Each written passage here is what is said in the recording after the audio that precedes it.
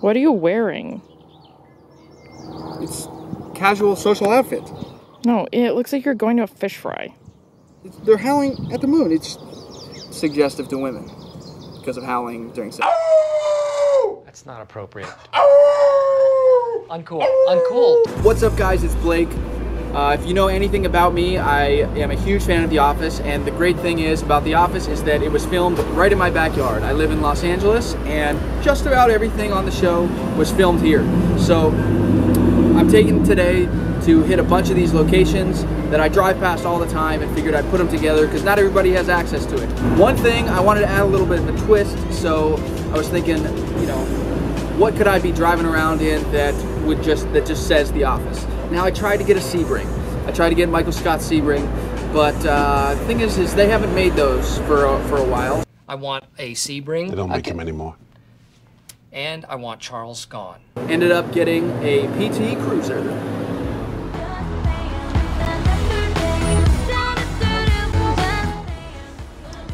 It's Brittany. So we are off to the first spot.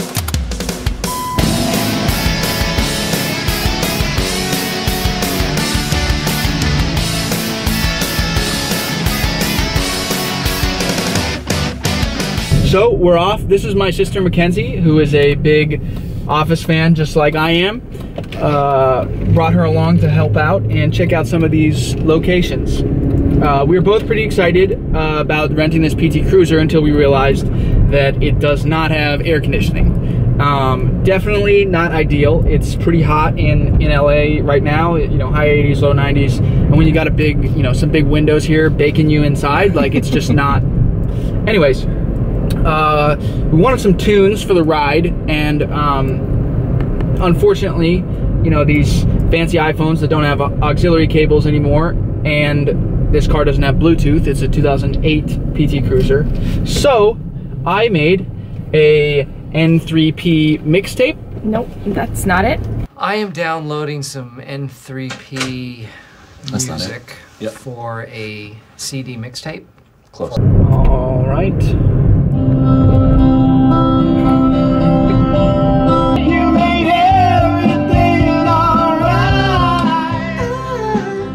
Welcome to Lake Scranton. Actually, this is not Lake Scranton. We are in right outside of Los Angeles, California, at the Hansen Dam, which they used as Lake Scranton in the episode Beach Games. We are situated on the northeast corner of scenic Lake Scranton, America's 8th largest indigenous body of water. It is here. Originally, the crew wanted to film at a lake that resembled Lake Scranton. When they found one in the area in Los Angeles, they thought this was way too beautiful, and instead went out and looked for and found the Hansen Dam, which was the bleakest lake they could find. This was a ridiculous trek to get here. It was like, I don't know. We walked for a long time through some woods. We started with this one first just because it's about the furthest out of LA that we're gonna hit today. Okay, come on, let's go. So we just did Lake Scranton, and next stop is Scranton Business Park. We're gonna do a lot of locations today. I feel very blessed. So we are at Scranton Business Park, which is actually called Chandler Valley Center Studios. This is, you know, pretty much every scene was filmed here. Go, Oscar. 31's my number. That's impossible. Beat it! There's actually a second soundstage over that way where the interiors were done. It's also the home of the 5 families. The bosses rarely meet. There's Michael Scott, Regional Manager, Dunder Mifflin. Bob Vance, Vance Refrigeration. Paul Faust of Disaster Kits Limited. They call him Cool Guy Paul. WB Jones of WB Jones Heating and Air. Grade A Badass. And Bill Kress of Kress Tool and Die. Bill is super old and really mean. So the next site is super famous, but it's kind of a downer. It's a Black Angus steakhouse that was all dressed up as Chili's for the Dundies episodes.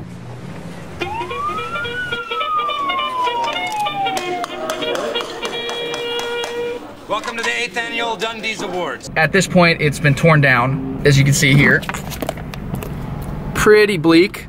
Not a whole lot going there. Definitely was torn down several years ago. One interesting thing is, you know, I guess they dressed up this Black Angus to look like a Chili's, you know, because was actually, if you look at a map, there's almost no Chili's in Los Angeles. Huge circle of them around the city, but not really any in here. A couple have been built since the Dundies episode, but I'm guessing the show did a deal with Chili's and needed to get creative. So no more Black Angus Steakhouse. Best Dundies ever. So on to the next location. We're gonna go hit a couple of the characters' houses that are all actually pretty close by. So this used to be Jim's parents' house until Jim bought it for Pam. Oh, it's on Linden Ave, by the quarry? Oh. Cool beans, man. I live by the quarry. We should hang out by the quarry and throw things down there. Definitely we should. Now, if you remember, there's a clown painting inside that apparently is crucial to the structural integrity of the house. Kind of funny, there's a Subaru Outback in the driveway, so maybe Jim and Pam, you know, we can't rule it out, they actually might live here. Could you guys all do me a favor and just not talk about this until I tell Pam? So, you might remember Daryl's house from an episode of The Office called The Meeting, where Dwight and Toby think Daryl's lying just to get workers' comp, so they head to his house. They mistake Daryl's sister for him. Oh, yeah, you ass! Toby. You gonna eat all that dog food yourself? And then peel out and knock over a bunch of the garbage cans.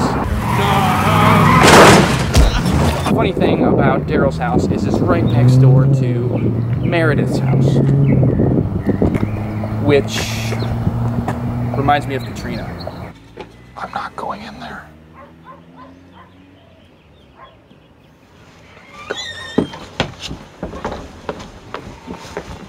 Toby's house is actually only a block away from Meredith and from Daryl's house. So it's right here.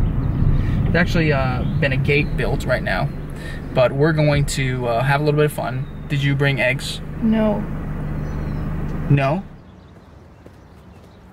Hey, Toby, you suck! Is this an employee of ours? Why go?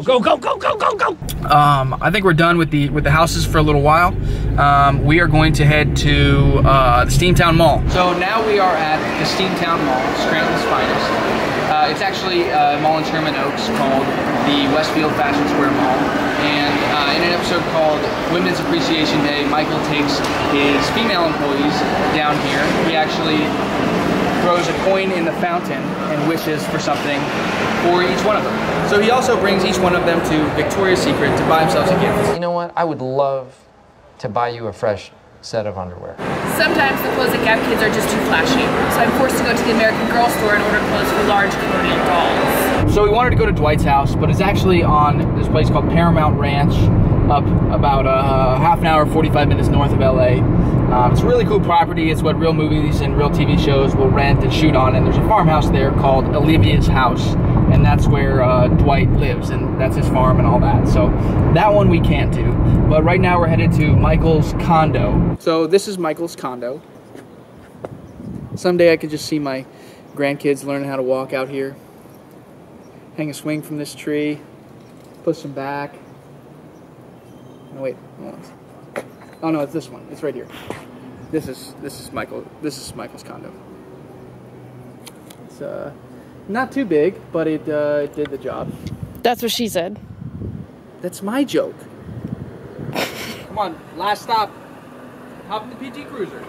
You, me, Dwight, are going to jump in my PT Cruiser. We are going to crush this sale. So the last stop on the list was Poor Richards.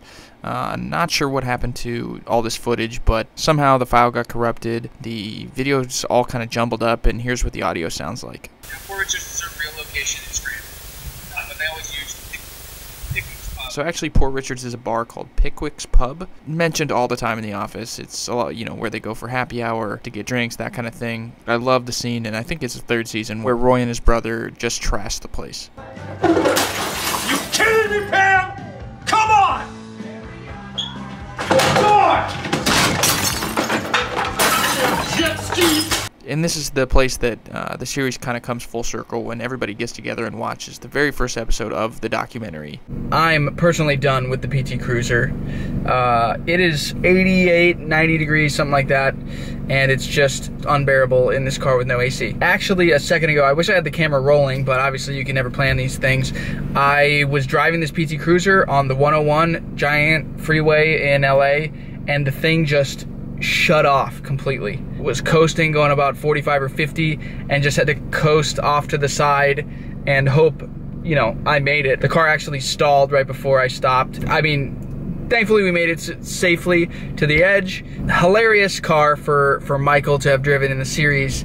Not hilarious to have to drive it yourself. But anyways, yeah, I hope you guys enjoyed this video. All the locations that we stopped at. It was pretty fun. Like I said, you know, for somebody that's in LA, these are just right in your own backyard. And for people that aren't, hopefully I gave you a cool view of a lot of these places. So if you like this video, if this one goes well, then I might be doing some more of these. Thanks so much for watching, guys.